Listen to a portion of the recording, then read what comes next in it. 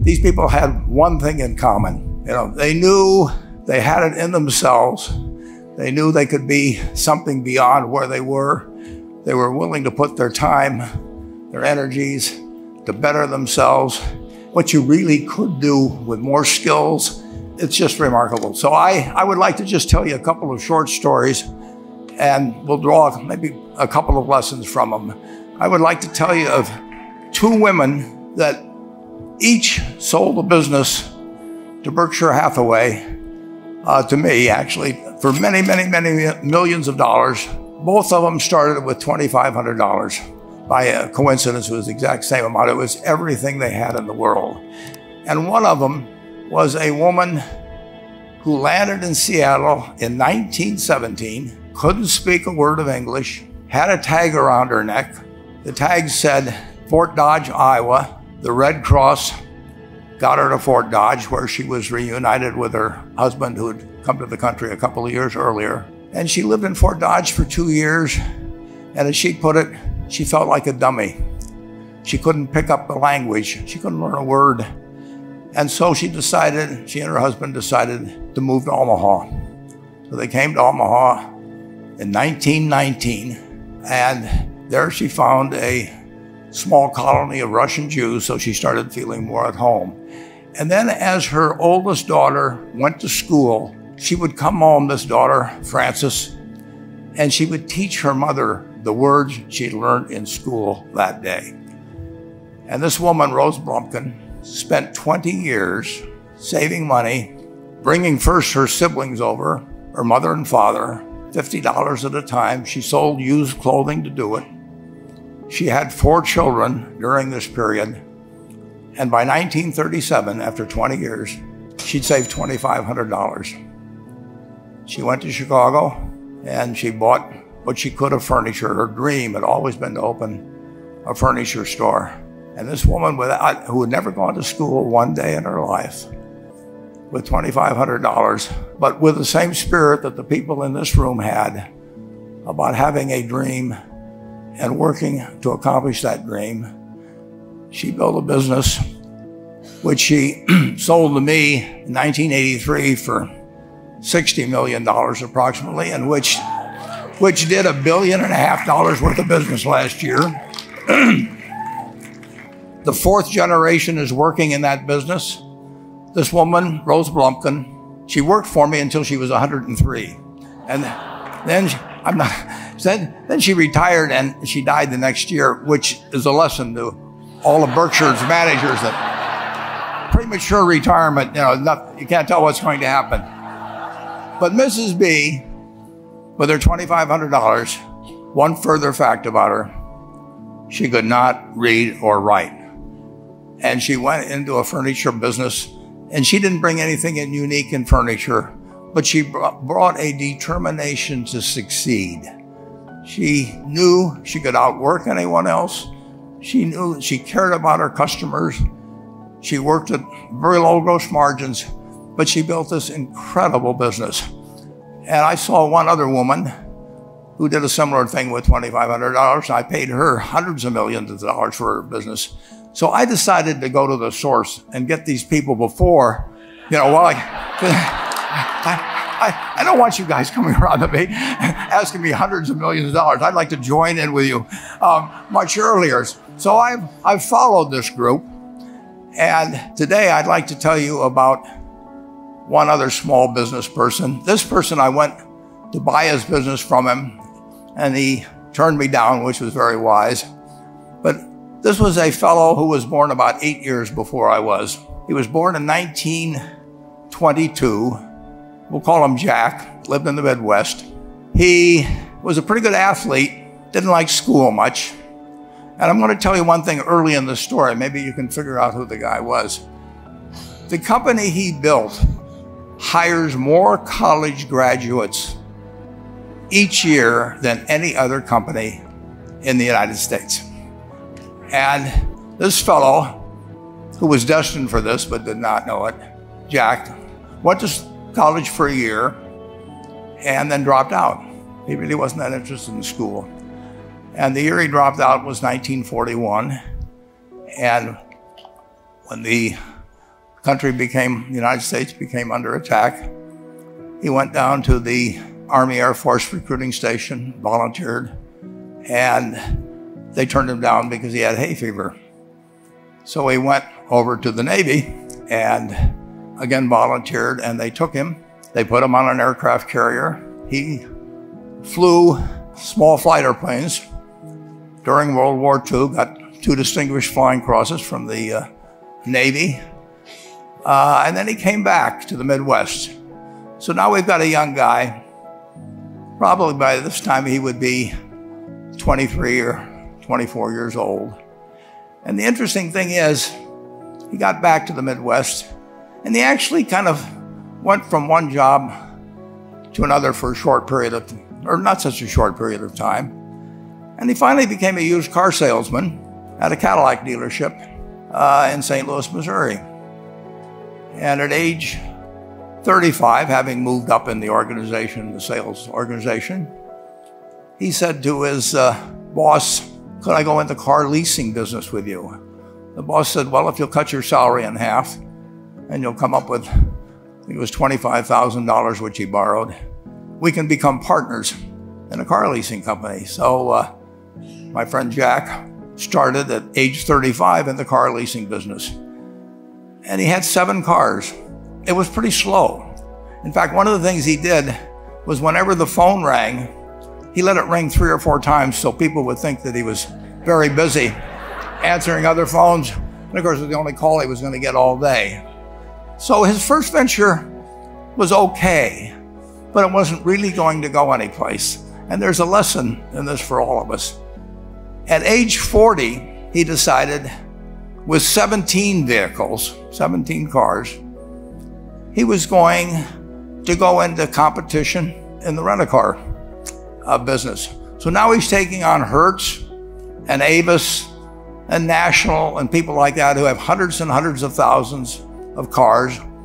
And he's got 17 cars, and his cars aren't any different than theirs. I mean, he's buying them from General Motors or Ford or Chrysler. And he can't get the airport locations. Those companies have them all sold up. But he was determined that he would basically offer the customer, can't offer him a different car, but he can offer them friendlier service than they've ever seen. And so he started a company. He named it after the battleship that he'd flown from in the Pacific, which was the USS Enterprise. And he died about a year and a half ago. But when he died, his rent-a-car company, starting with those 17 cars, was worth more than Hertz and Avis and all the rest of the rental cars put together. The man's name was Jack Taylor, and his son, Andy Taylor, is a good friend of mine, runs the business now. A grandchild is in the business. There'll probably be a 4th generation along the line. So this man, in the United States, he didn't invent artificial intelligence. You know, he didn't do anything that, just like Mrs. B selling furniture, I mean, that any one of us could have entered those businesses. But he lived by the creed, basically, of delighting his customers and working with people and establishing the relationship with them so that they in turn would want to delight the customers. He couldn't go out there and take care of every rental car possibility, but he learned how to project himself and his attitude toward his fellow man and his desire, you know, to make a friend out of every customer. He managed to take very ordinary cars and turn them into this extraordinary business from virtually nothing. And it illustrates several points. One is, you don't necessarily get it right exactly right the first time. I mean, the car leasing business, you know, basically you were competing on the cost of money to finance cars. And it's very hard to delight a customer when you just give them the car and tell them to send you a monthly check for 5 years and you'll be back at that time. So his talents were being wasted basically in that business. But at the age of 40, with all of that experience behind him, he found the golden key.